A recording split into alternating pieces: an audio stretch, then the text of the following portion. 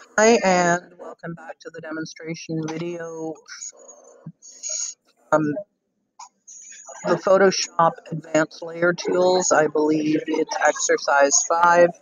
I want to talk more about layers, so we're going to begin by creating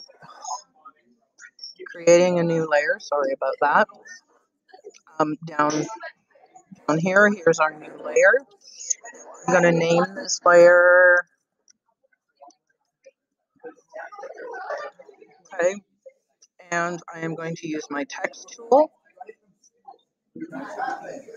I'm just waiting for it. There we go. Appalachian.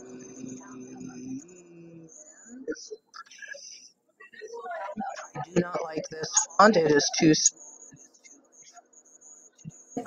So while I still have the text tool, I am going to change the size. It's already 72. Let's see if I can make it bigger.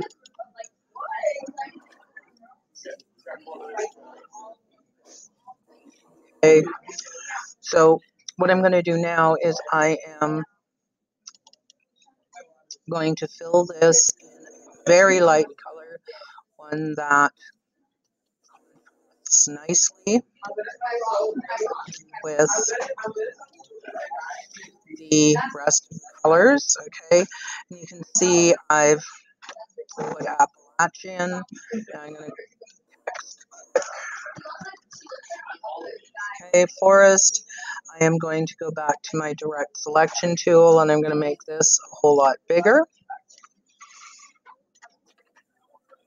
Okay. You'll notice that this is now yet another layer. So I'm going to leave the layer to be normal, but I am going to change how solid the word forest looks. So I am changing the opacity, and just to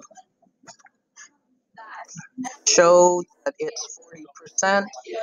Where's my fill? If I change the fill opacity, I can change both.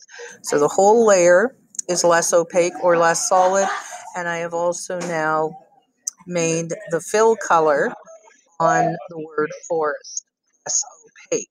This is what you're going to be working with as you work through the Acorn assignment.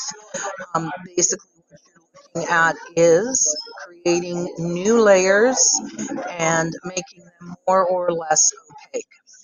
I hope this was helpful, and we'll see you on the next video tutorial.